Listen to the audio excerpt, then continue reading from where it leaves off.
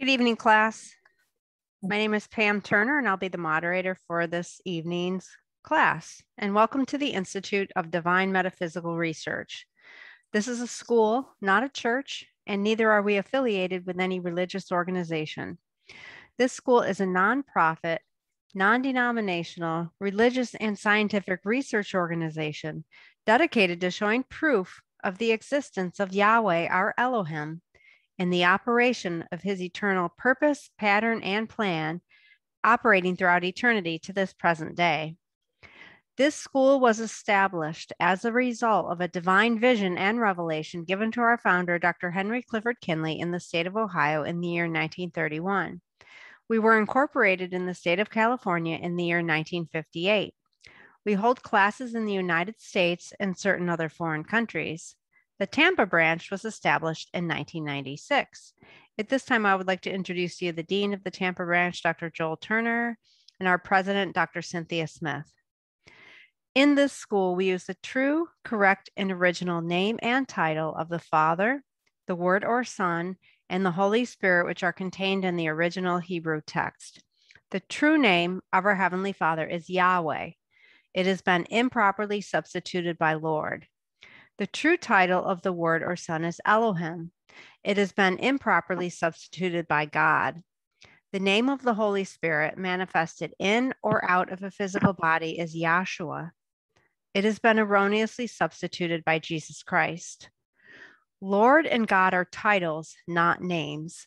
The Apostle Paul, filled with the Holy Spirit, tells us in 1 Corinthians 8 and 5 that there are Lord's many and God's many.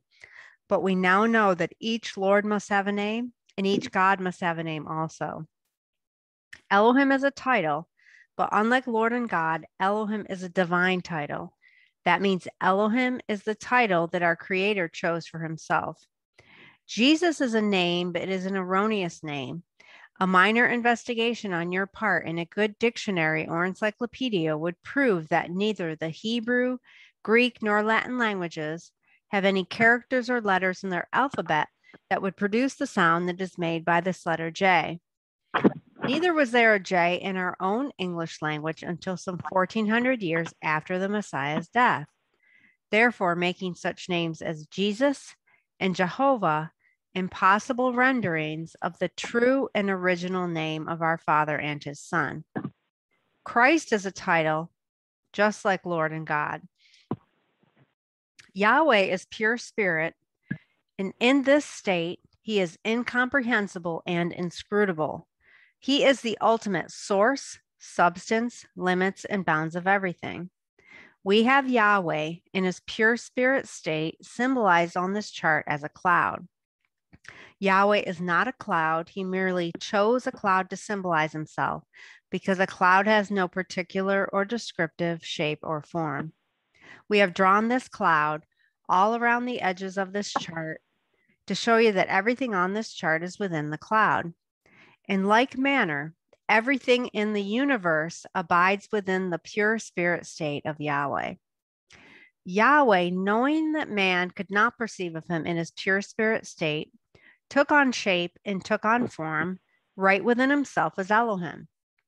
This is the Word or Son, a super incorporeal being that is having the shape and form of a man, but without flesh and blood.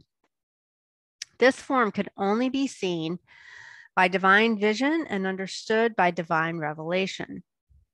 Later on, this self-same spirit manifested himself in a physical body and walked the earth plane as Yahshua the Messiah, whom the world calls Jesus Christ. Now, there's only one name given unto salvation, and we must know that name. So the simple yet intelligent question we should ask ourselves is, what was the name of the Savior during the time he walked the earth plane? A further understanding of this name and title can be had by reading the preface of the Holy Name Bible. Also in this school, we teach by the divine pattern of the universe. It is called the divine pattern because it is Yahweh's pattern. After Yahweh led the children of Israel out of Egypt, he called Moses atop Mount Sinai, and he showed him the tabernacle pattern in a vision. Yahweh instructed Moses to build one exactly like it in the wilderness of Sinai. The pattern consists of a most holy place, a holy place, and a court round about. These 3 compartments make up the one tabernacle pattern. In this school, we show proof that everything in the universe is made and operates according to the structure and function of this threefold tabernacle pattern, and that absolutely nothing escapes the pattern. The 10 primary constitutional aims and objectives of the Institute are as follows. First is to help you find and know Yahweh, our Elohim, as he really is and actually exists. Second is to form a nucleus of universal brotherhood of humanity in Yahshua the Messiah without distinction of race or nationality, creed, sex, caste, or color. Third is to investigate the unexplained spirit law, or so-called law of nature, and the powers latent in man. Fourth is to encourage and promote the study of the scriptures, comparative religions, psychology, philosophy, and modern practical and occult science. Fifth is to extirpate current superstition, skepticism, and ignorance. Sixth is to learn, know, and understand the operation of Yahweh's eternal purpose through the dispensations and ages. Seventh is to discern and avoid being deceived by Lucifer, the serpent, the devil, the dragon, or Satan and his demons operating the mystery of iniquity on earth through the dispensations of time. Eighth is to earnestly contend for the common salvation and faith, which was once delivered unto the sons or children of Yahweh.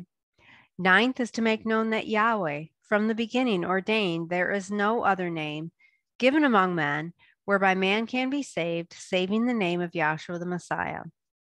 And 10th is to inherit eternal life now in the kingdom of Yahshua the Messiah, with the hope of immortal glorification in the new earth state. Our watchword is peace, and our slogan is speak the truth. This evening, we'll have class dedicated in prayer by Dr. Jennifer Marshall. Our scripture, first we'll have before the scripture, we'll have a musical selection by Dr. Gary Williams. And our scripture reading will be 2 Peter, the 2nd chapter, and that will be read by Dr. Carol Miller.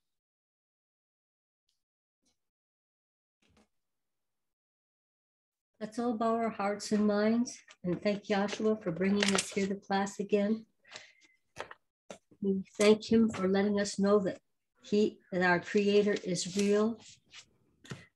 We ask that you help us to do and think the things that are pleasing unto Yahweh, and help us to have the determination to keep coming. Thank you, Yahshua. Let us all say hallelujah. Hallelujah.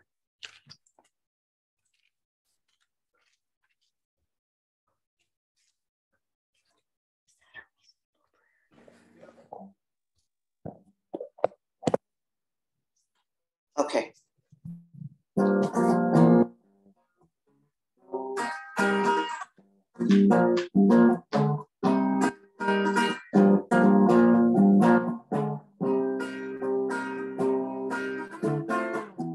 Testifies to the death, burial, resurrection of death, burial, resurrection of death, burial, resurrection of Yahshua.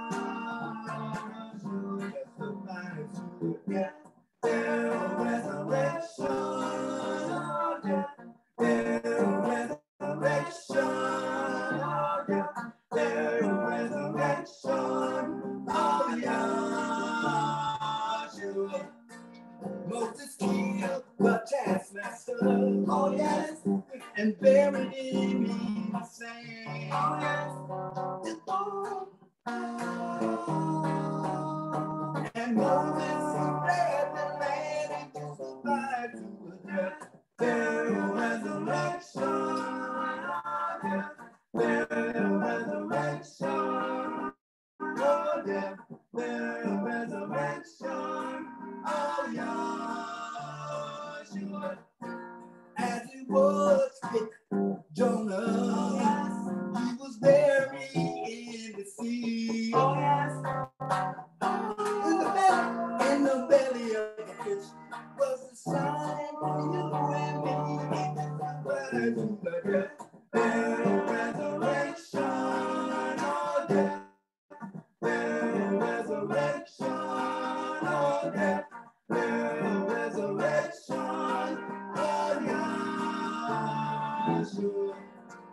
Yeshua died on Calvary, oh yes, to set our people free, oh yes, free forevermore.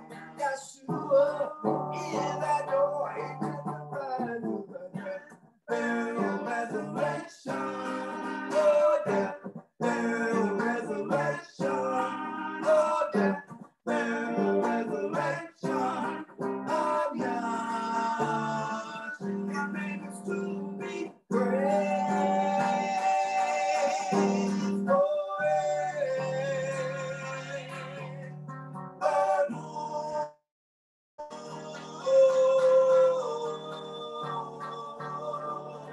His name is to be praised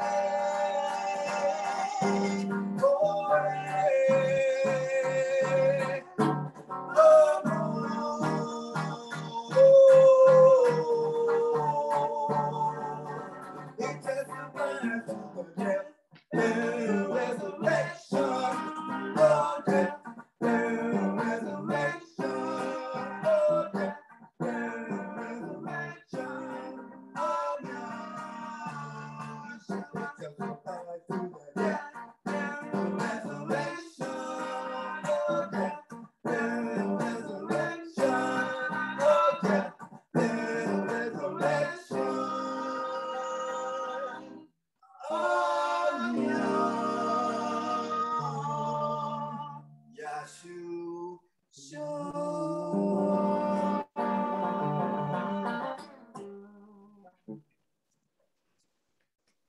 Beautiful. I wanted to announce that I only announced Gary, so that was also Sheree Williams singing. Thanks, you guys. Hallelujah. Okay, I'll be reading from the Holy Name Bible containing the Holy Name version of the Old and New Testaments. Miss Carol, scripture lesson is, 2 Timothy, the 2nd chapter.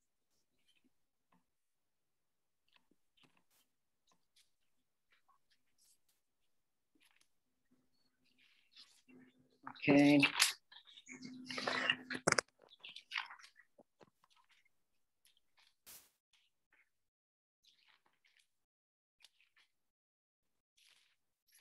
Where are you, Tim?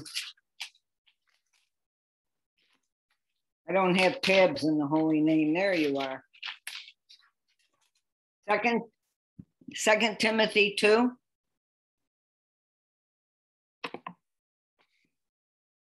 Yes. Okay, 2 Timothy 2 from the Holy Name Bible. Thou therefore, my son, be strong in the grace that is in Yahshua the Messiah.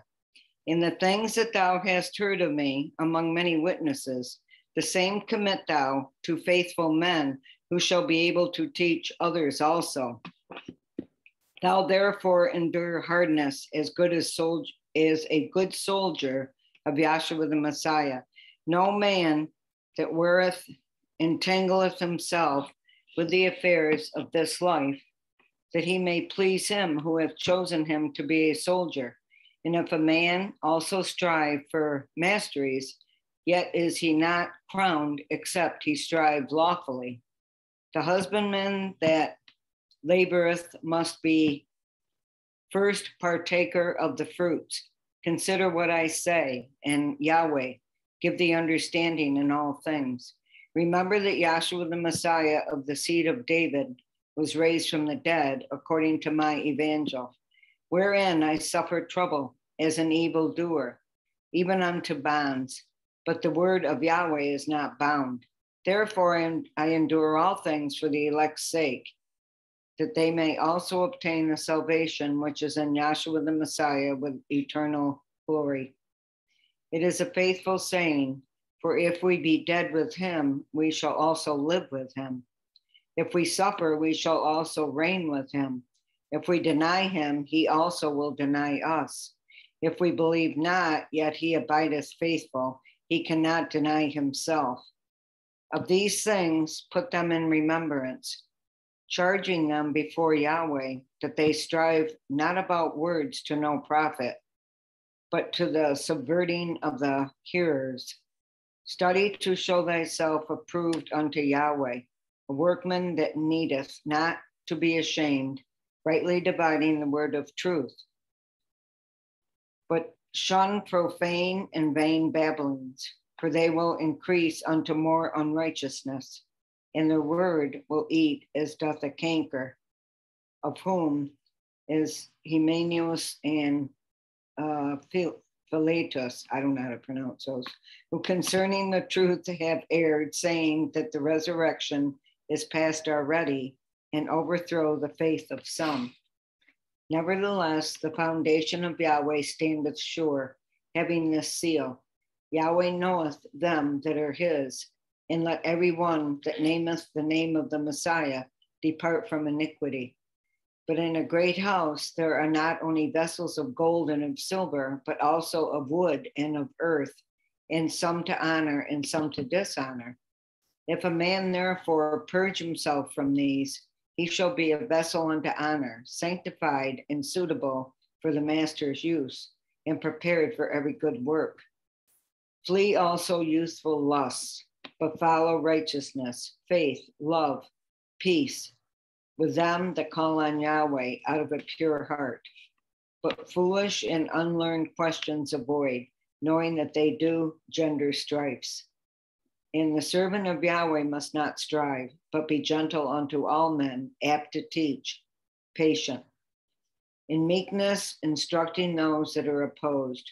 Perhaps Yahweh will give them repentance to the acknowledging of the truth, and they may recover themselves out of the snare of the adversary, who are taken captive by him at his will.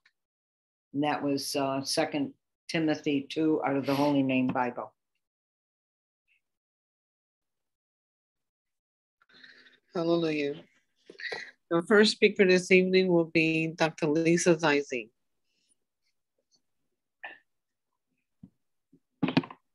Okay. Can y'all hear me well?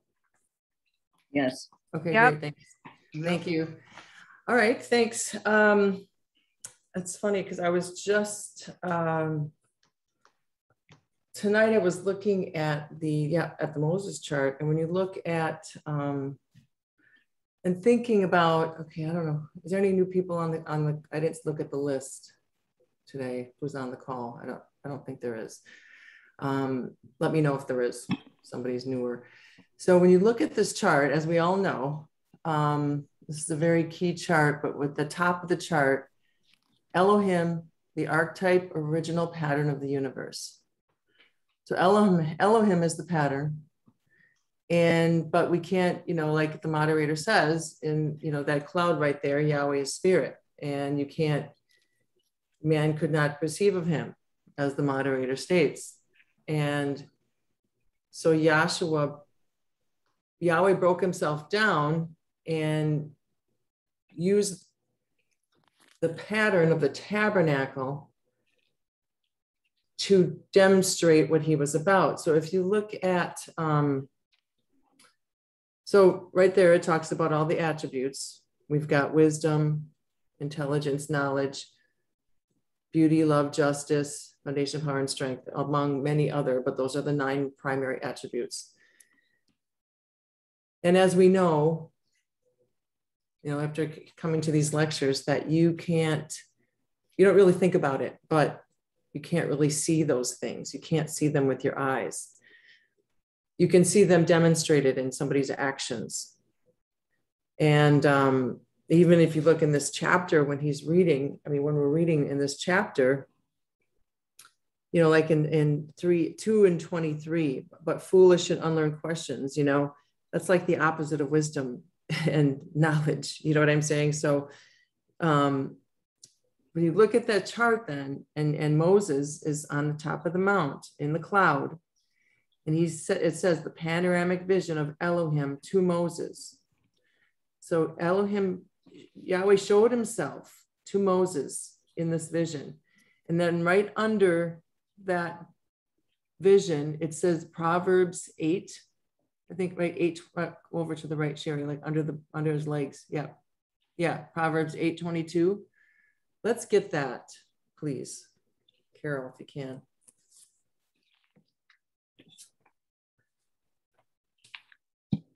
Because when you think about it, it was a revelation. Well, everything was a revelation to Dr. Kinley from Yahweh so that he could bring it to us and then he would reveal it to us. So we're all trying to understand something that's invisible, which is Yahweh. As we say in Romans 1:19 and 20, though, the physical things can reveal the spiritual things. And so that's what we use. So Proverbs 8:22. Yeah, hold on. I want to get it and read along with you. Okay, yep. Okay, yep, 8:22, please. Yahweh possessed me in the beginning of his way before his works of old. Okay, let's hold on. Let's pick it up at 8 and 8:1, and then I'll read a couple of verses there, and then we'll go down to 22. So if you just start at 1 and read like 1 and go down like 1 through 5. Read that first, and then we'll jump down. 8:1. Doth not wisdom cry, and understanding put forth her voice?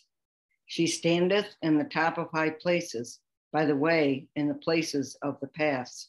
She crieth at the gates, at the entry of the city, at the coming in, at the doors. Unto you, O men, I call, and my voice is to the sons of man. O ye simple, understand wisdom, and ye fools, be ye of an understanding heart.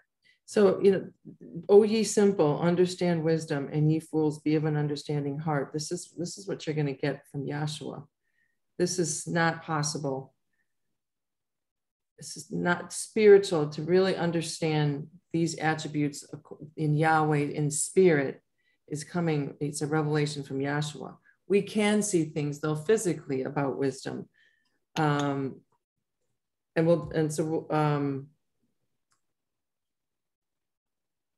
Here, speak with, keep going, Carol, please. 7? Yeah. 6. Yeah, 6. Herefore I will speak of excellent things, and the opening of my lips shall be right things. For my mouth shall speak truth, and wickedness is an abomination to my lips. All the words of my mouth are in righteousness. There is nothing froward or perverse in them. So this is Yahshua talking here. I mean, this is Yahshua talking. We've been going through it in many lectures that it's one, it's Yahweh, but we can't understand him any more than I can picture what you're thinking. You have a thought. I don't know what your thought is until you say it and do it. I can't get a drink of water from the air. We can't do it. It's just not possible. We can't perceive of him. So he's going to break it down. So everything, anything that's wisdom, even if it's physical, you're looking at Yahshua. That's an example of him. So keep going. He kind of brings it out later. Keep going.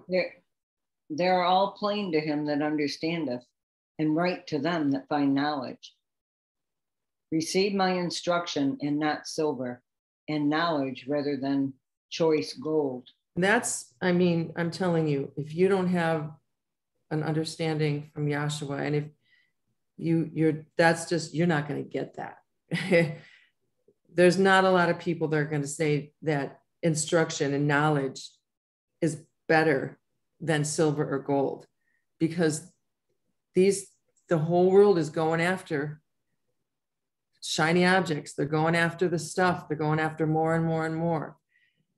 Receive my instruction and not silver, knowledge rather than choice gold. Keep going.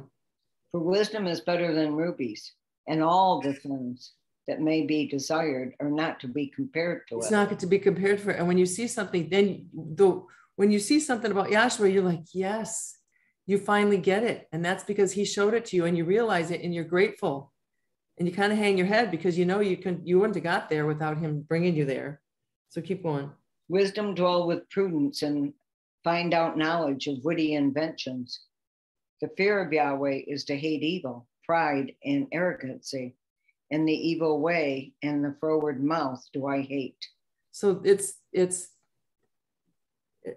I guess what I was staring at this and I'm looking at it, and that like he changed into that tabernacle, and those attributes are broken down in there. When you see wisdom, you are looking at Yahshua.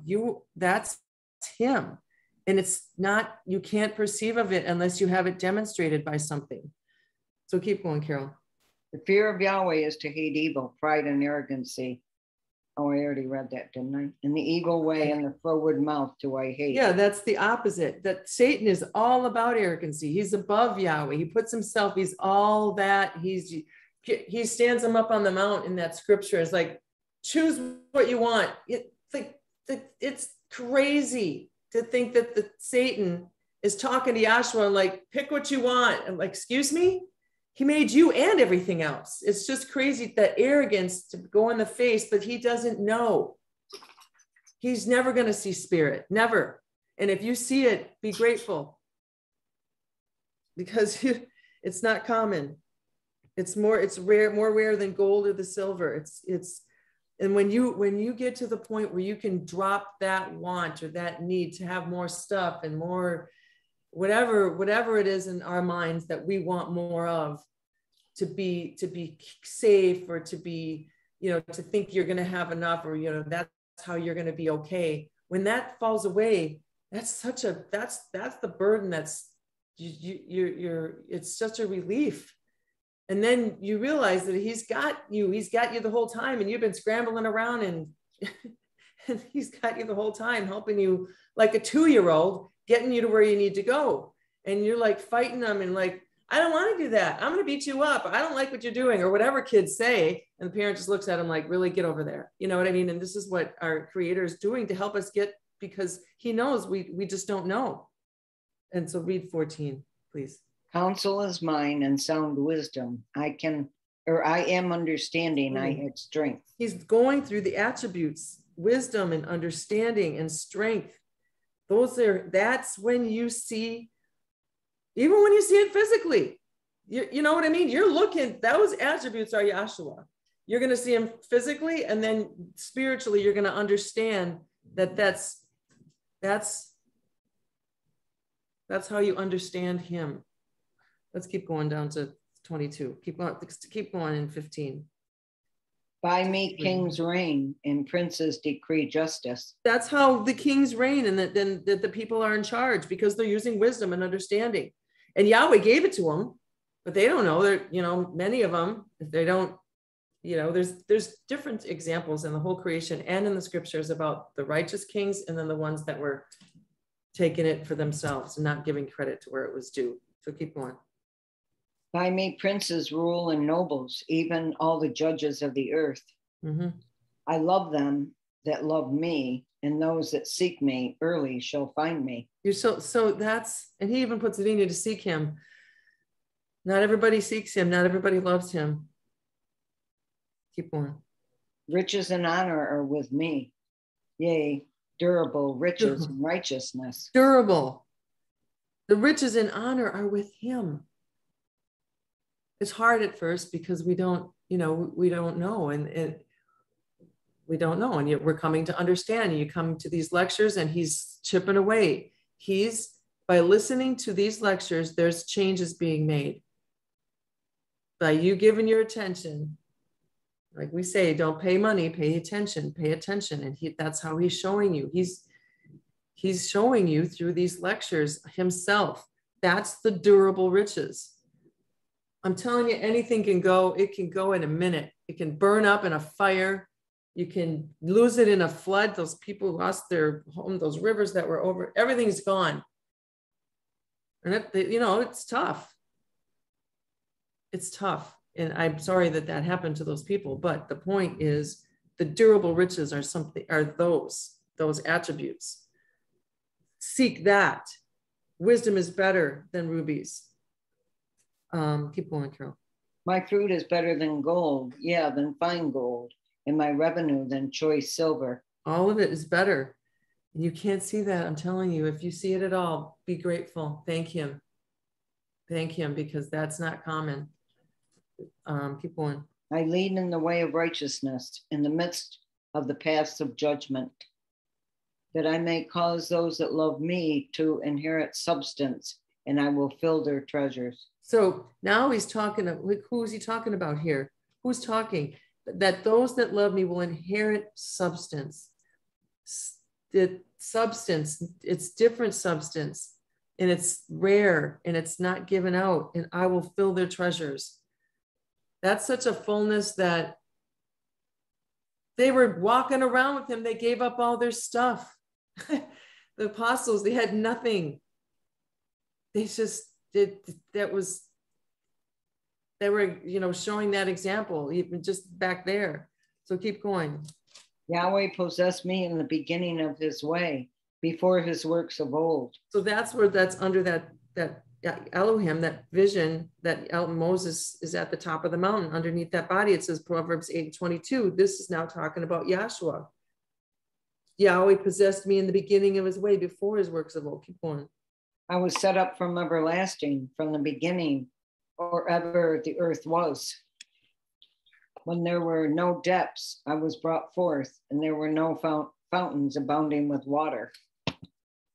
Before the mountains were settled, before the hills was I brought forth. While as yet he had not made the earth, nor the fields, nor the highest part of the dust of the world. When he prepared the heavens, I was there. And when he set a compass upon the face of the depth. When we're talking about all the attributes, and they're talking about Yahshua. Any more than, like, how can you separate your thought from your word and your deed, what you do?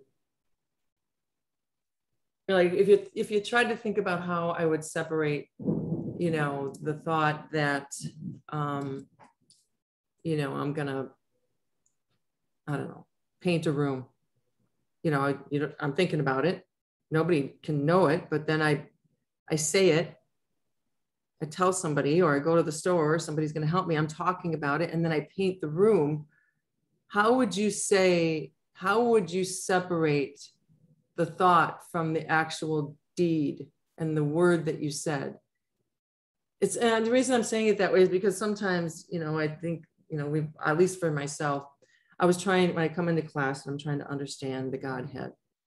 We got Yahweh, then we got Yahweh Elohim, then we have Yahshua. And it was, that you're trying to understand it, and it's a unity. And you don't, and just the fact that, when you're looking at, like Sherry's pointing down at the cross there with so-called Jesus on the cross, before we understand it was Yahshua, that, we had to somehow break it down that is also that, the cloud. That's he's the same guy, like in my song, the song American Pie. The three men I admire most, the Father, Son, and Holy Ghost. Oh, they caught the last train for the coast. No, it's the same guy. And that's all I can do, to not yell it out when I'm singing to the audience. I'm just saying. So any more than we can separate our thought from the word that we say and the deed that we do, or the thing that we make. That's how you can't separate, and I'm not saying everybody separated. It was just, when you're trying to understand it, it's like, well, Yahweh's over here and Elohim's over there and Yahshua's over here. It's all the same. It's him. When you see that wisdom, you're looking at Yahshua, and that's why he put himself into those attributes. And so he's trying to get our pea brains to understand him. And I just was thinking about that. So anyway, and I thought of it because I was thinking about it. And then when we got the scripture is in Timothy 2, and he's talking about all the foolish and unlearned, in 23. That's the opposite. Is no knowledge. You're foolish. I'm not cutting anybody down. I'm just saying, unlearned. You don't have any knowledge. You don't have any intelligence. Not your fault. You're coming onto it, and he's showing you. So I think that's all I want to say with that, and leave somebody else a chance to say something. And just encourage people to seek, like it said in, what was the scripture in Proverbs 8? I think you said it later on, to seek him. And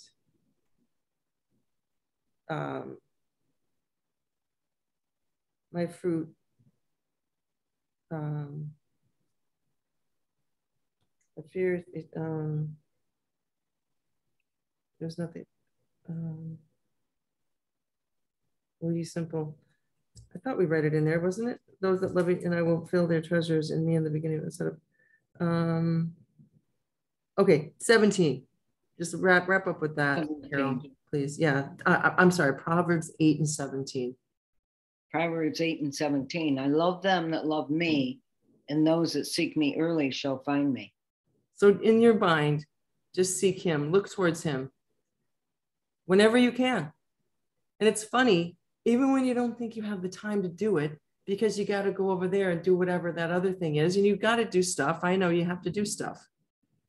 But when you got a minute, when you don't have to do stuff, and you have a minute, and you can seemingly choose what you want to think about, you know, you can scroll through whatever app, you can, you know, do whatever. Just take a minute and think about him. Put your thought towards him, and I'm telling you, you'll get repaid by it. You will get some substance, some real substance, that in 21, that I may cause those that love me to inherit substance, and I will fill their treasures. It's way better than anything else that you could gain. So that's all I got right now, and I'll just yield the floor. Thank you. And I'll read too. I'm going to read for Sherry tonight, Carol, with you. Okay. Hallelujah. Thank you, Lisa. The next speaker will be Dr. Sherry Williams. Good evening. Good evening. Oh, that was kind of unexpected, Cynthia.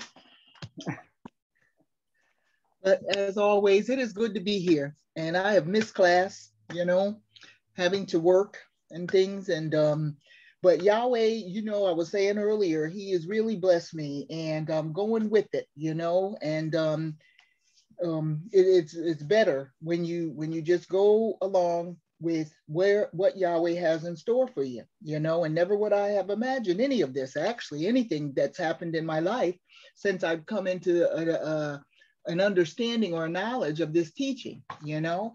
I mean, Yahweh's just opened so much, you know, and I'm sure that we all have similar testimonies in that respect. You know, not that it's easy. I'm not saying that. Some people may still find the struggle or find it hard for different things, you know, and Yahweh does put trials in our past, you know, so we can call on him and remember him, because look what the children of Israel did over and over. You know, when things were going okay, they'd forget Yahweh, you know, then things, he'd put them into something, and then here they go calling on Yahweh, you know, and they were disobedient always, right from the get-go, right? We know right here when Yahweh brought them out with that mighty hand up out of Egypt, and they come into the wilderness of Sinai, it didn't take them very long. Didn't take them very long at all to corrupt themselves and to ignore Yahweh, you know, or forget about him and what he had done for them down here in Egypt. So let's go to the scripture reading. I enjoyed the previous speaker, and you know, the things that have been on my mind too is, you know, with Yahweh there, how and what it is he is trying to get us to understand, you know. And Yahweh has brought us through all of this, you know, to perfect our understanding of him as he really is. Remember, the first aim, to help you find and know Yahweh as he really is and actually exists.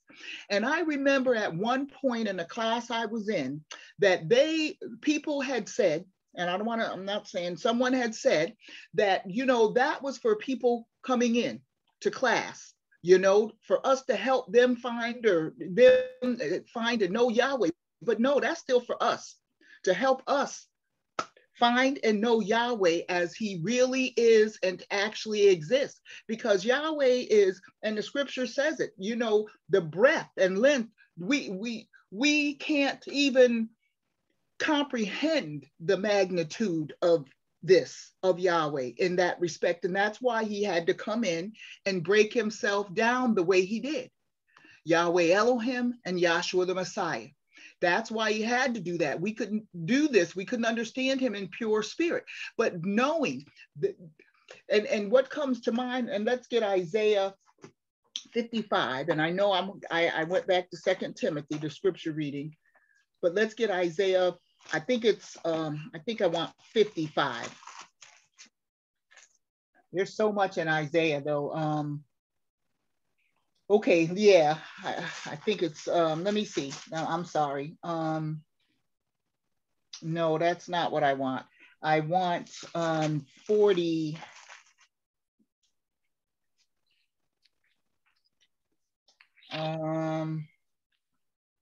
Lisa's rebooting her router. She just texted me. Okay. She had some thunder and lightning. Oh, It's Isaiah. I am Yahweh and there is none else.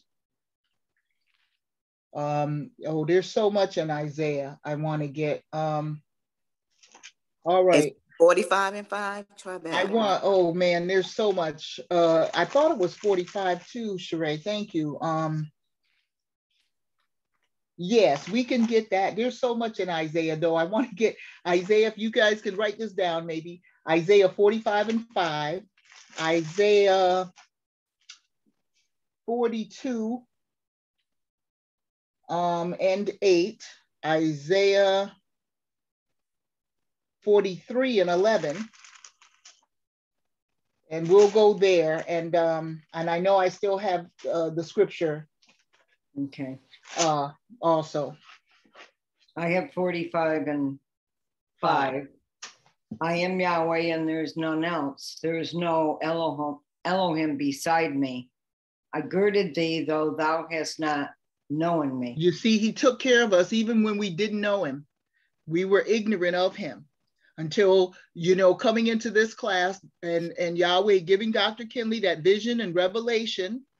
We wouldn't have known a thing about him. And, you know, it's still, I stand in awe still of that I could know my creator as he really is and actually exist.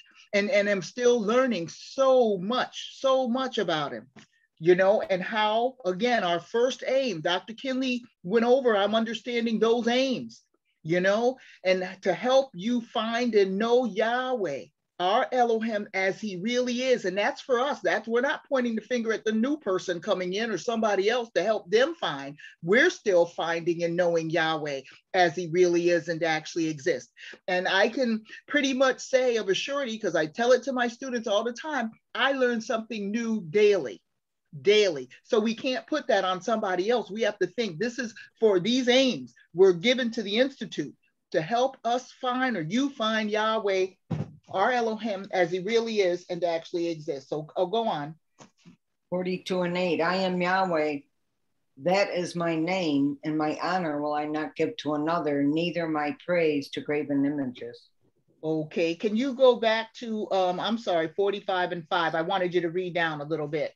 I am Yahweh, and there is none else. There is no Elohim beside me.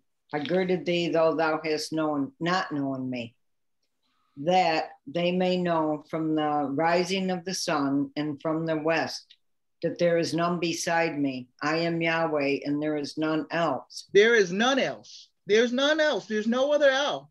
And it's Yahweh, and Yahweh having a purpose. And, you know, we tend to sometimes think that, oh, purposes or Yahweh's purpose changed. Yahweh's purpose didn't change. Our understanding of Yahweh's purpose is what changes.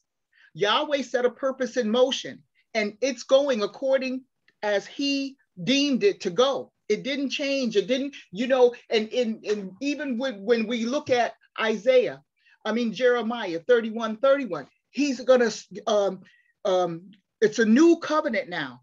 It's not like the old, but there's that's, and it was, but, and the thing about it, we've come to learn, it was always meant to be that way though, the new covenant. Always, that's what Yahweh purpose was, the new covenant, but he had to take us through. And it's so interesting, and a little side note, it's so comical. In my class, I have this one little girl, she's so adorable. I'm teaching kindergarten now. And she reminds me almost, Yahweh, I tell you, he puts things in our past and stuff. She goes all around the bush. And then I have to summarize. And I said, she said all of that to say this. She's 5 years old. And she does it. She knows all of, I asked her to tell me what this means. And she can't just come out with blah, blah, blah, blah. And don't we do that in class too? I mean, there's no short answer. Somebody asks you a question, we very seldom find a short answer for that question. So she goes all around the bush, and this is what she meant, and Yahweh has taken us on this journey through his purpose. And this is what it means. So go on a little bit more, Carol, in 45. 7, I form the light and create darkness. So you hear that? He forms the light. I form the light and I create darkness. Go on. I make peace and create evil. Mm-hmm. I, Yahweh, do all these things. He does it all. He does it all. Everything. And what do we say? All the time, Yahweh didn't leave it up to somebody else to do any of his work. He put his spirit in the workmen to make sure they constructed things to his specifications. He put his spirit in the prophets, in the, to write these words and to you show forth his purpose. He put his spirit in and out of mankind back before Pentecost, to carry forth his purpose and his purpose only. Okay, you can go to, I think, is that it there? Yeah. Yes. And okay, the other Isaiah. 42 42:8, I am Yahweh, that is my name, and my honor will I not give to another, neither my praise to graven images. Read that again, Carol, please. I am Yahweh, that is my name, and my honor will I not give to another, neither my praise to graven images. Mm-hmm. So, we know one of the commandments is I am Yahweh and I'm a jealous El, and he's not going to give his praise or his name or his glory to another. There's nothing else. It's Yahweh. And that's who, and he's taken us away to get to know him though. There is a process. There are steps that he has taken us through to get to know him. Before I jump into that, let's go to the next one. And I think, is that it in Isaiah 42 that I might want? I think so. He talks about the former things coming to pass and new things. Go on, read that part. Okay. Behold, the former things are come to pass, and new things do I declare. Before they spring forth, I tell you of them. You hear that? Before they spring forth. And that's why he sent Dr. Kinley at the end of this age that told us a lot of these things that were going to come to pass. And did they not happen? They came to pass or are still coming to pass. So he's going to tell us. We just have to listen. That is the hardest thing for people to do. Constantly, I'm telling my kids, listen. Yahweh said it over and over to Israel. Hear, O Israel, hear. H-E-A-R, hear. Over and over and over, because they don't hear. They didn't hear. And you think about it sometimes, if you really get yourself into a quiet spot or something and you think about what somebody said to you, and do they come back and say sometimes, this is what I meant? Because you didn't get it. You didn't get it, or you said something to someone and they didn't get it. So you come back and you say, well, this is what I meant. So you have to explain it another way, because they didn't get it.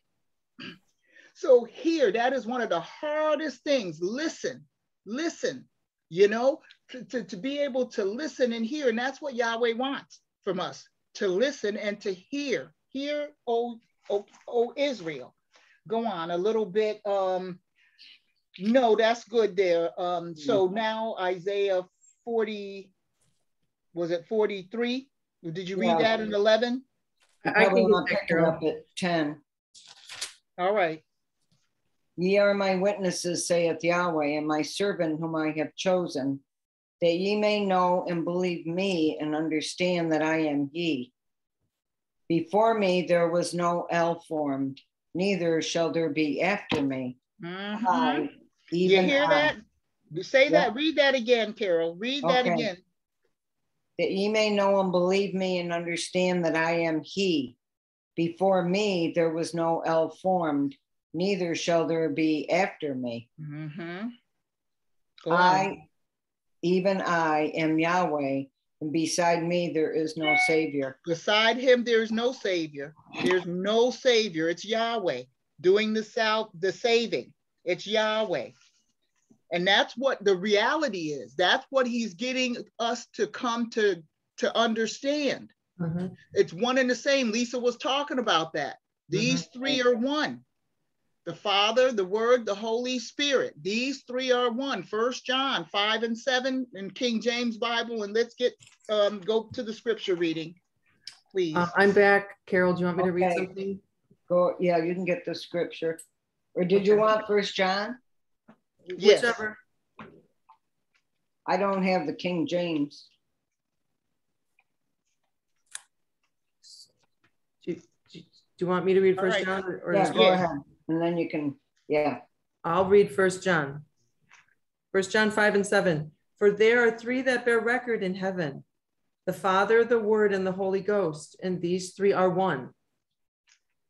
Mm-hmm. And there are three that bear witness in earth, the Spirit and the water and the blood, and these three agree in one. Mm-hmm. And that's how Yahweh to this very day, this very hour, this very minute, is continuing to show us himself as he really is and actually exists through these witnesses. We are compassed. You know, that just boggles my mind too. You know, I don't want to say boggles is not the right word actually, but that just is amazing. Yes, and it's so important. We are compassed about. Compass means on every side. There is no way you're going to turn. And what it's in the Psalms, I think. Whither shall ye go to flee from the presence of Yahweh? There's nowhere to go. Mm-hmm. You go to the bottom of the earth or what your pits or however, I'm paraphrasing. He's there. You go to the heavens. Mm-hmm. He's there. Mm-hmm. You know, and look at mankind. What are they trying to do? What are they trying to do with all this? I mean, maybe some of it's good for knowledge and Yahweh's allowing it, but all this space exploration, you know, and stuff, and it's a horse of another color for me, but you know, but it's I don't know if they're, you know, what they're trying to do though, not just explore to me, you know, but find something out there, you know, and what does the scripture say? That's what they're trying to find God out there. And what does he say though? He's not far from every one of us, but they're looking all out in space, want to go all the way to Mars and all these places to find God. And he's right here, right? And we know and understand that he can be right within us. That's his purpose, actually, to be within us and bring us back to the Father, Yahshua, through Yahshua, you know? So there's so much, and I know I'm choppy, but so there are three that bear record in heaven, the Father, the Word, and the Holy Spirit, and these three are one. And there are three that bear witness in the earth, the water and the blood and the Spirit. And these three agree in one. And again, to this very day, those things are occurring. To this very day, a child is still born, blood, water, and spirit, and the principle of 40 to this very day. And all those principles are going all down through the ages and dispensations.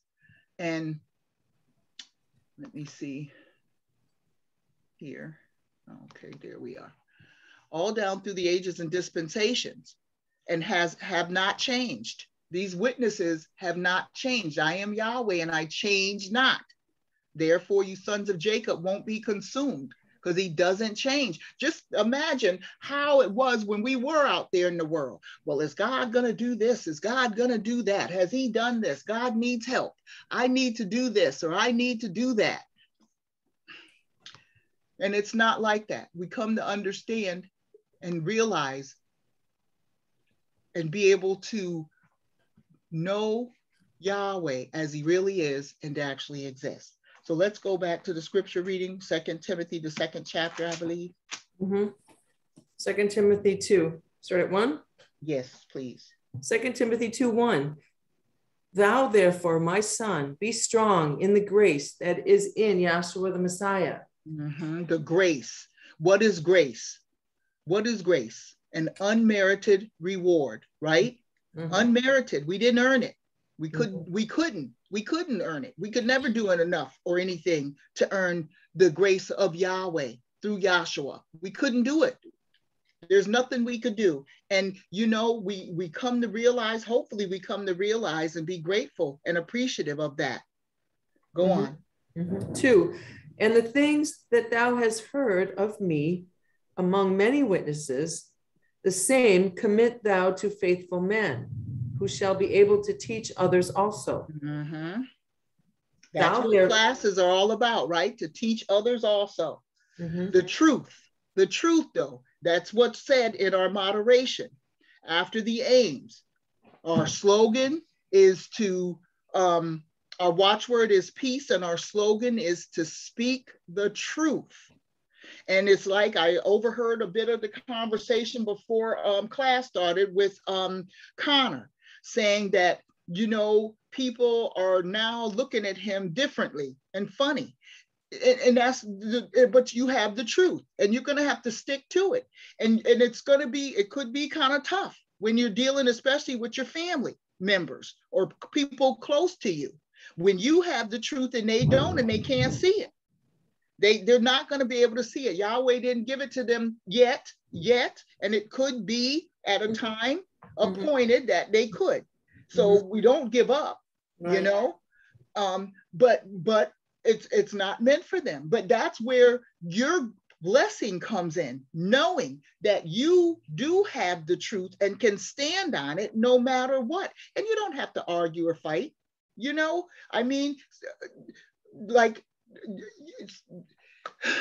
and that's really a two-edged sword, because sometimes it is like we do have to fight, you know, because it talks about putting on the whole armor of Yahweh and being girded, you know. So it's really, you know, how do they say now, which I don't know that I fully agree with all this, but it's like pick your battles, you know. But but Yahweh, you know, what we have to do though is realize Yahweh always did the fighting, even for Israel. He did the fighting for them, because when Yahweh was on their side, they prevailed, and when he wasn't, they didn't, you know. But Yahweh always did the fighting for them. They didn't do it. That's how when they went out to spy out the land, and I know I'm jumping all around, when they went up to spy out the land of Canaan land, you know, and 10 come back with a false report, or with a report talking about, no, we can't take the land. And, you know, in one respect, they were correct. They couldn't take the land because Yahweh said he was going to give it to them. So there was nothing for them to take. Yahweh had it all set up what they were going to do and how he was going to do it, give it to them. So no, it wasn't meant for them to go in and take the land. Yahweh gave it to them. But they didn't understand that, you know, and these are the things that now, because, right, these are for our learning, for our admonition, these things. So Yahweh, it's not for us to go in necessarily and take something or fight for something necessarily, you know. With Yahweh in us, it's going to manifest. It's going to happen, you know. So go on. I'm sorry for getting off. Go back to 2 Timothy. 2 Timothy 2 and 3. Thou therefore endure hardness as a good soldier of Yahshua the Messiah. No man that wars entangles himself with the affairs of this life, that he may please him who has chosen him to be a soldier. I'm sorry, guys. Can you see the screen? Well, we're looking at the dispensations chart.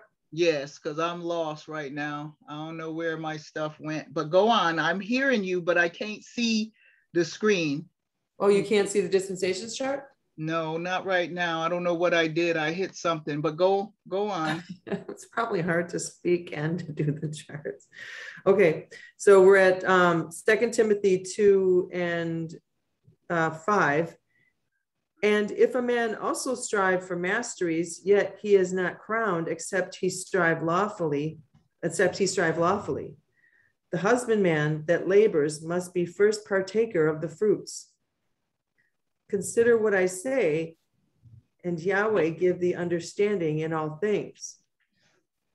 Remember that Yahshua the Messiah of the seed of David was raised from the dead according to my gospel, wherein I suffered trouble as an evildoer, even unto bonds, but the word of Yahweh is not bound. Therefore, okay, I'm sorry. I got lost a little bit because I had to find my spot back here, and I have it. I have it now, and I know that I'm up on another chart, right? Elementary chart. Now Moses. Right. Now Moses. Okay, thank you. I'm sorry, guys. I just moved a little bit while I was talking, and it's all good. All right. Okay, where are you at, Lisa? Well, I didn't know if you want me to start over because you were kind of, doing the charts. You want me to pick it up again at 3 or 2 and 3, or because I kind of read down to 10. But you go on back. Yes, I'm sorry. Yeah, that's okay. You were doing stuff. That's all right. It's a lot to do. 2 Timothy 2 and 3. Thou therefore endure hardness as a good soldier of Yahshua the Messiah. No man that warreth entangles himself with the affairs of this life, that he may please him who has chosen him to be a soldier. And if a man also strive for masteries, yet he is not crowned, except he strive lawfully. Let me see. I might want to jump down.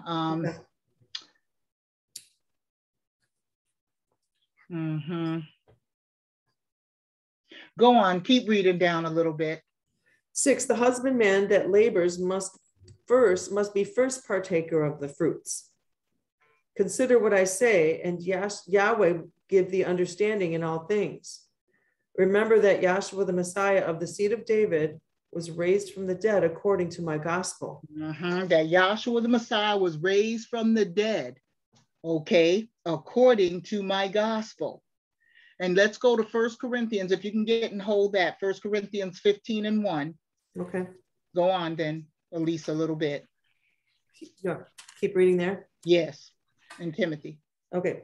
9, wherein I suffer trouble as an evildoer, even unto bonds, but the word of Yahweh is not bound. See, the word of Yahweh, right? What is the word of Yahweh? Yahshua, right? That's the word of Yahweh. That is not bound. There's no bounds there. He sets them, if I can say it that way, right? He sets the limits and the bounds. He's the source and he's the substance of all things. So if there are any bounds, and there's not with Yahweh, but he sets that for us. They're bounds, bonds, bounds. Go on. 10, therefore I endure all things for the elect's sakes, that they may also obtain the salvation which is in Yahshua the Messiah with eternal glory. And that's our hope and our 10th aim, to inherit eternal life now. That's the purpose of this for us, to inherit eternal life now in the kingdom of Yahshua the Messiah with the hope of immortal glorification. Go on. 11, it is a faithful saying, for if we be dead with him, we shall also live with him. If we suffer, we shall also reign with him. If we deny him, he also will deny us. If we believe not, yet he abides faithful, he cannot deny himself. Right. And that's what with the children of Israel going over there into Canaan's land, and coming back with that report. But Yahweh, Yahshua was right there with him. and he couldn't deny it. So he set it up that there were 3 witnesses, I believe, there. Caleb, Eliab, and, oh, I forget now. I think there were 3 that came back. And Joshua might have been one of them. I can't recall. But, you know, that said, yeah, the land is such and such, and we can take it. We can. With Yahweh, because Yahweh was right there with them. Joshua was right there with them. So yeah, it was given to them. It was given to them. And it's like, it's almost like they ignorantly, though, you know, they refused it, you know, and there's a pamphlet, right, calling, they ignorantly calling Joshua a liar, you know, saying he came in to institute, it's, you know, something instead of fulfilling. And nowhere in there does he say he came to start anything, Joshua, you know, to start anything, Joshua the Messiah. He came to fulfill. But let's get 1 Corinthians. That's good, Lisa. Thank you. 1 Corinthians 15:1. And these are the witnesses, and this is how he gives it to us to understand him again as he really is and to actually exist. Go on. 15:1. Moreover, brethren, I declare unto you the gospel which I preached unto you, which also you have received, and wherein ye stand, by which also ye are saved, if ye keep in memory what I preached unto you, unless you have believed in vain. For I delivered unto you first of all that which I also received, how that the Messiah died for our sins according to the scriptures, and that he was buried, and that he rose again the 3rd day according to the scriptures. And how that, let me go there, 1 Corinthians. Okay. So unless you believed in vain, we know, we go over this all the time. Word vain means worthless, useless, make void or empty, you know? So unless you, you know, could sit here for a long time and not really believe or not fully understand Yahweh's purpose, you know? And that's got to be, you know, that's a witness for us. And it should be kind of a fearful thing that could be something, you know, that Yahweh has happening, that, you know, somebody to sit here for a long, long time and still not have an understanding of Yahweh as he really is and actually exists.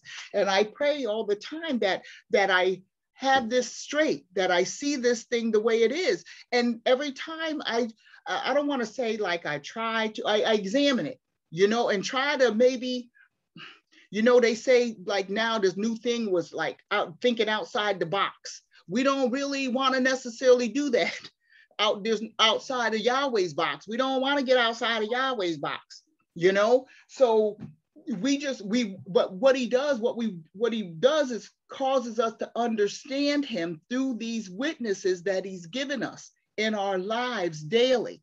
There is something going on that is pointing to Yahweh and showing us, manifesting to us that Yahweh is real and more real than anything in this earth plane that this earth plane has to offer physically so.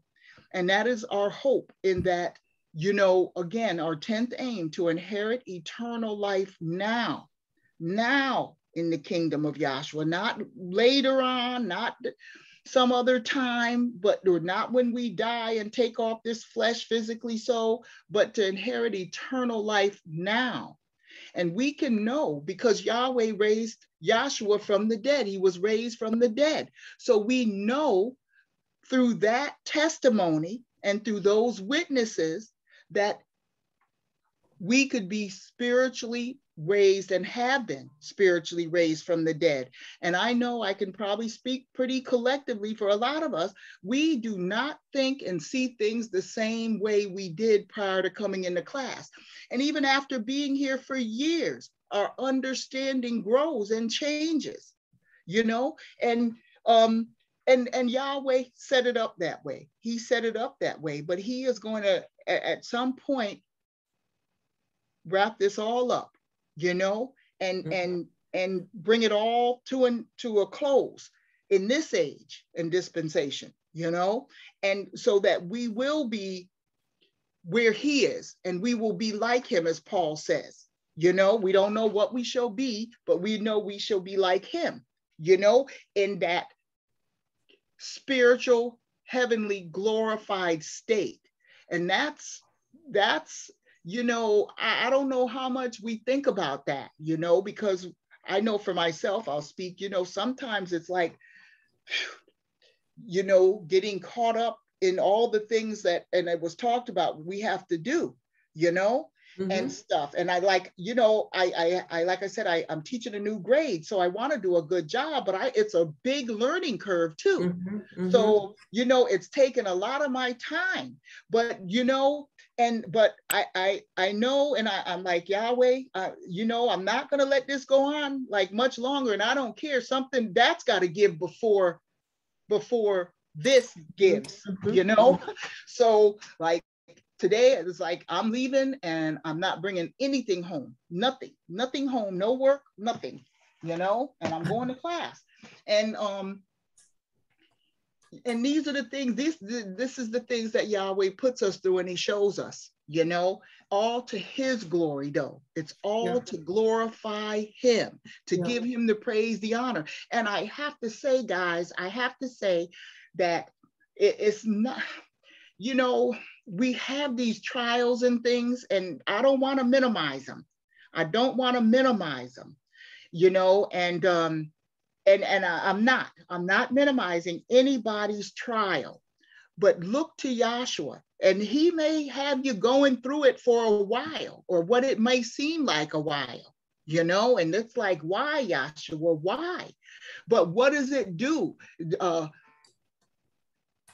Lisa was talking about these attributes, you know, and Yahweh this is what he is, not what he possesses, what he is: wisdom, intelligence, and knowledge, love, beauty, and justice, foundation, power, and strength. So these things that he has us going through are all going to benefit us with these attributes formed in us, with Yahweh formed in us. That's what's going to go on in the ages to come. Right. And to be able to glorify him and give him the glory that he so deserves and has showed us. He showed us this, guys. He showed us that he is a just El, good El. I mean, he's, you know, sometimes it may seem like, and I think about the prayer Yahshua had, you know, my El, but we know that he's fulfilling. Why hast thou forsaken me? And sometimes people may feel that way, may get to that point where they feel that way. And we know physically so in life, people have gotten that way because they commit suicide and things, you know, they've gotten to the point where they just have given up, you know, and they don't think anything can be done. But we know if in this life only we were of men, we'd be miserable. If this is all we had to look forward to, then yeah, we would be miserable. And that's what people see. This is all there is. What else is there? And they have all this money and they have all this fame and they have all this, but it's still not enough. It's not enough to satisfy the soul. And there won't be anything to satisfy the soul but Yahshua. There'll never be. And we know and understand that, hopefully. There's not going to be anything that's going to satisfy our soul but Yahshua, you know. And it's so funny, you know, how we have, and I don't want to say funny, but it's so interesting, you know, the play on words and things, you know, because let me get up the, I don't know, let me see. Yes, you know, these plates, we learn from them, we eat from them, right? We sup from these plates, you know, and we've gone through that 40 plate chart, and how much Yahweh has revealed to us. Every time, you know, every time you want to learn about your creator, he's going to open it up for you. He's going to open it up, whether it's right now, or whether it's a little while down the road, it's okay. He's going to open it up. He's going to give you what you need. He's going to give you what you want in the respect if it's about him, if it's according to his purpose, he's going to give you that. And you don't have to worry about it, you know, and you don't have to, when is it coming? When is it coming? It'll come. It's gonna come, right? Though the vision tarry, wait for it, because it will surely come. It won't tarry when it does come. And you know, it's like with Dr. Kinley, he got it all in one shebang, boom, bang, boom, you know, and we're getting it little by little to be able to give Yahweh the honor to understand this stuff, to be able to understand it, you know. And Dr. Kinley said, you know, we're better off for it, but, you know, but Yahweh is just, he's real, he's, he wants us to know him as he really is and to actually exist. And that's what he's perfecting in us to go on in the ages to come. And he's given us, we are compassed with so great a cloud of witnesses. And they carry forth to this very day, blood, water, spirit, 40 principle, all through the news. And I haven't even had a chance to listen to the news lately, like I usually do. But blood, water, spirit, 40, death, burial, resurrection. We know that because Yahshua raised from the dead, we also can be raised from the dead. We know that because he showed us, he's given us the witnesses over and over and over again. Doesn't he beat us over the head with it?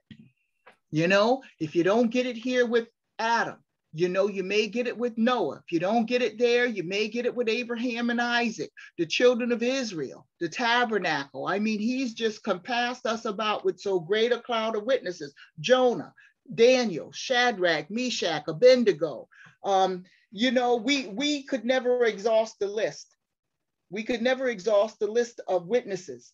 And even the scriptures talk about if everything that Yahshua did could be written, the world couldn't contain it. The world, can you imagine?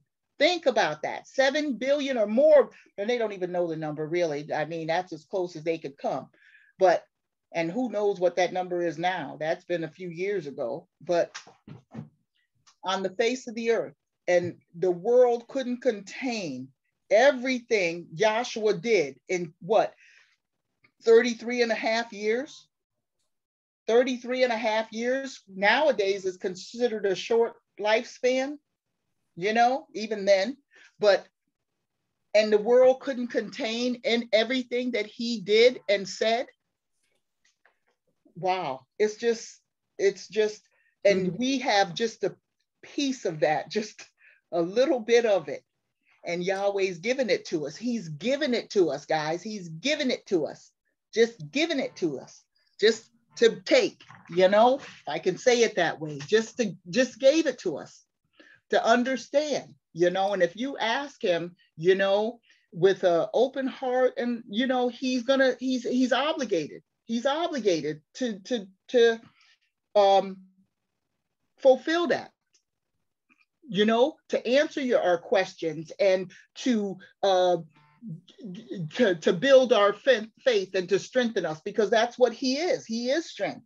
So if we have him in us, that's what we'll be strengthened with that. And again, it may not be an easy battle. It's not an easy thing in this life, but that's why we have that hope of immortal glorification in the new earth state. That's why that, and look at how he summed all that up. The 10th aim, to inherit eternal life. We know zero's a placeholder, so the bottom line just one. So to inherit eternal life now in the kingdom of Yahshua the Messiah, with the hope of immortal glorification. He summed it all up in that final aim there. And that's our hope. And that's our mission, if I can say, or purpose, hopefully, that Yahweh has put within us to want that eternal life now in him. And with that, I'll just say hallelujah and thank you for the time, and all praise, honor, and glory go to Yahweh through Yahshua the Messiah, our Savior. Hallelujah. Hallelujah. That was great, Sherry. Thank you. Our next speaker will be Dr. Sheree Williams from the Orlando branch.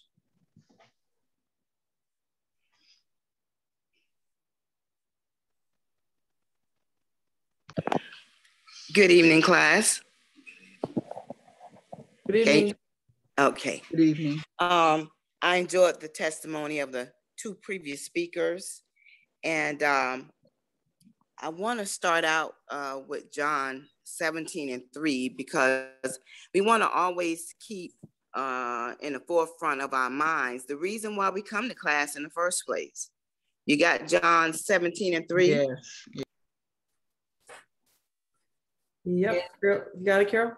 I got it. And Okay. this is life eternal, that they might know thee, the only true Elohim, in Yahshua the Messiah, whom thou hast sent.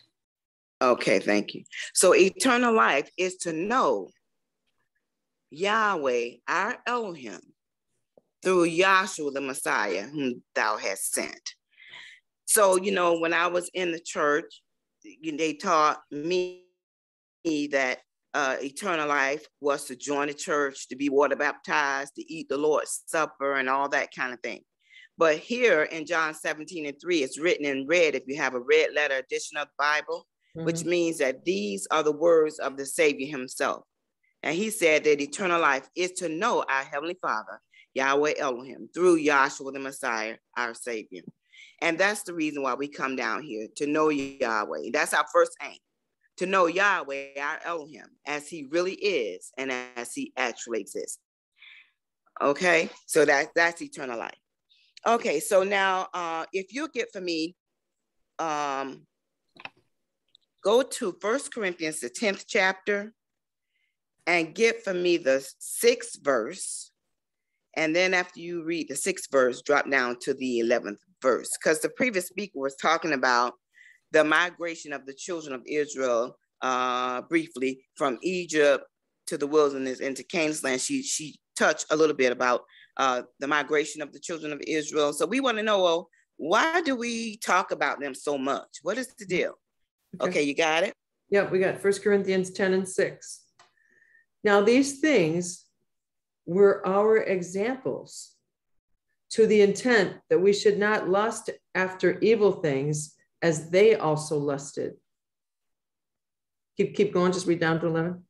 And then go to 11. Okay, 11. Okay, so 1 Corinthians 10:11. Now all these things happened unto them for ensamples, and they are written for our admonition, upon whom the ends of the world are come. Absolutely. And that's where we are, as the previous speakers were talking about. We're at the end of this age, you know. And so when we go back here and we read and we admonish our new people, read the book of Exodus. You know, read that book. You're not going to understand everything. Just read it and keep coming to class. And then read it and keep coming to class. You know what I mean? And so then when the speakers go into those things, then it's like, oh, I remember reading that. I remember, oh yeah, that's what that meant. You know what I mean? So when we go into these things, it'll click, you know, but you have to, okay, now get for me the scripture lesson. Let's go to 2 Timothy 2, and what do I want here? Hold on. 2 Timothy 2 and 15. 2 Timothy 2:15.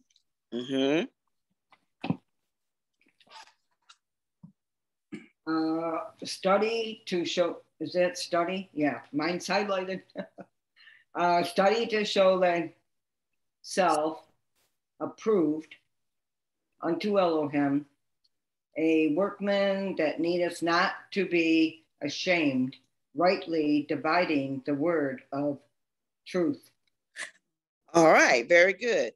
So, and then while I'm making a statement, if somebody can get the Elohim book, volume 1, go to the introduction, get page 1, the bottom paragraph, and it's going to go along with this scripture here in the scripture lesson.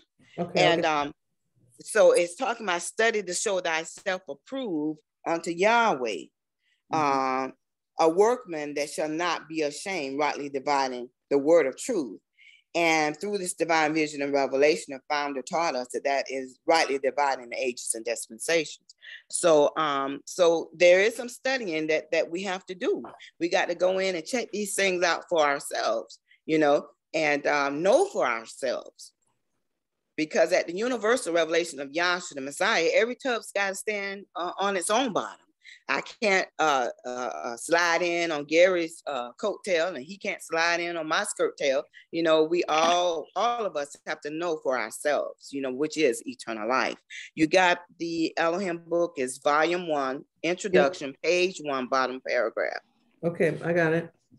Okay.